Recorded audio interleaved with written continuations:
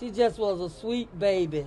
She just was lovable. And now they're hoping someone who knows what happened will come forward and tell law enforcement what they know about the person responsible for killing Ronziyah.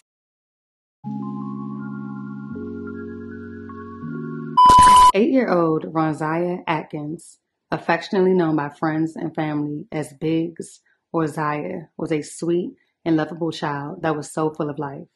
She loved to dance and spend time with her loved ones. According to her family, she had somewhat of an old soul, and in their words, had been here before. She was one of the main children in her family who would always help out with her grandmother. Around 7:15 p.m. on the evening of February 4th, Ronziyah, along with her siblings and cousins, were playing outside on the front porch and yard area at a home on the 500 block of Southeast 1st Street when out of nowhere, the sounds of gunshots rang out. Her godbrother immediately rushed the children into the home and into a back bedroom where they were instructed to get down on the floor. After the gunshots stopped, they realized Ronziyah never made it into the house. 8-year-old girl killed by gun violence in Belle Glade, who family have identified as Ronziyah Atkins. Family says the shooting happened outside that girl's home in the 500 block of Southeast 1st Street around 7:15 last night. Initially, police had no suspects in the case, and along with family, urged anyone with information to come forward. A $25,000 reward was put together for any information leading to an arrest.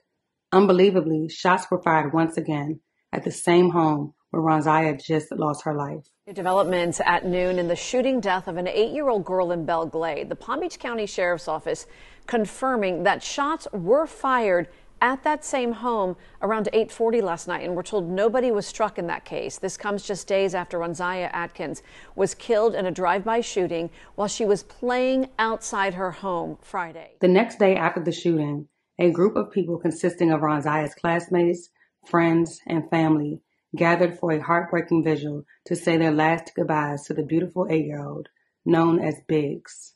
Children clutched pink and white balloons and cried for their friend, as Zaya's family played a series of R&B ballads. A poster of Zaya in a pink and white outfit overlooked the ceremony from the front porch, lit by candles and TV camera lights. A family in mourning, devastated that the child who was playing on her front porch just a day earlier is now gone. Heartbroken, pain. She's my last baby sister. She was only just a little kid. She fell right here and just all the breath went out of her. And it's a shame. It's a tragedy. Her godbrother Deontay was outside as well and tried to hurry everyone inside when the shots rang out. During that chaos, he says he heard Ronziyah being a hero before getting shot, helping save her family from the gunfire. She was telling her niece to go inside. Don't worry about her, just go inside. And once I heard the first shot, I was pushing them like, come on, come on, come on.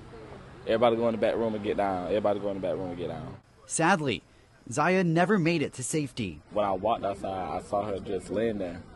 So I grabbed her and I put her in my arms. And I was like, come on, Zaya, come on. 1, 2, 3. We love you, man. She just was a sweet baby. She just was lovable. Please go to the police station and tell the truth. Because this innocent child did not have nothing to do with nothing. At Ronziyah's elementary school, administrators arranged to have grief counselors on campus upon students' return the following Monday, along with an emotional support dog provided by the school district's police department. 3 days later, with the help of Broward County Police, the Palm Beach County Sheriff's Office arrested 20-year-old Andrew Thomas in Coral Springs, Florida. He was charged with first-degree murder with a firearm, attempted first-degree murder, and possession of a firearm.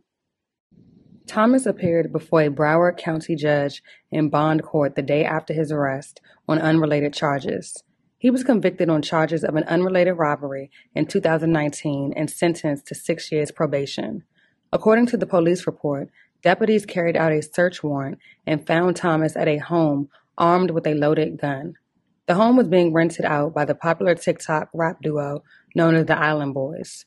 One of the Island Boys' brothers, Alex Venegas, was home when the SWAT team stormed their house, and Thomas ran toward him with a handgun and extended magazine. He then asked him to hide the weapon, at which point he refused. The TikTok stars have not been implicated in the investigation.